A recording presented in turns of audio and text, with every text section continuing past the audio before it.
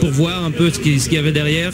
Et quand j'ai vu qu'il y avait, je pense, 3 ou 4 Rabobank, 3 Mapei, c'était suicidaire de continuer, donc j'ai attendu et j'ai dit un travail formidable après de Farazin. Je lui ai demandé de rouler jusqu'au pied de la côte de Saint-Nicolas, où là c'était à moi à le faire. C'était aussi pour nous le moyen de comprendre que vous étiez très bien en faisant rouler Farazin. Mais alors, vous nous annoncez, je vais essayer quand même de partir dans la côte de Saint-Nicolas, et vous le faites, et de quelle manière? Chaque fois la même manière, hein, dans la redoute, vous contrez Bartoli, vous attaquez.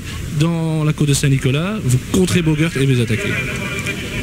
Oui, tout le monde avait vu dans la redoute que j'étais le plus fort de la course. Donc dans Saint-Nicolas, j'ai joué un peu, j'ai fait semblant, je peux dire, de lâcher un peu, de laisser partir Bogert pour faire croire que j'étais un peu à bloc, pour laisser passer Bartoli pour le contrer. Mais comme personne n'est passé, bon, j'ai été moi-même et j'ai dit c'est formidable, je fais tout aujourd'hui, je gagne ma première Coupe du Monde.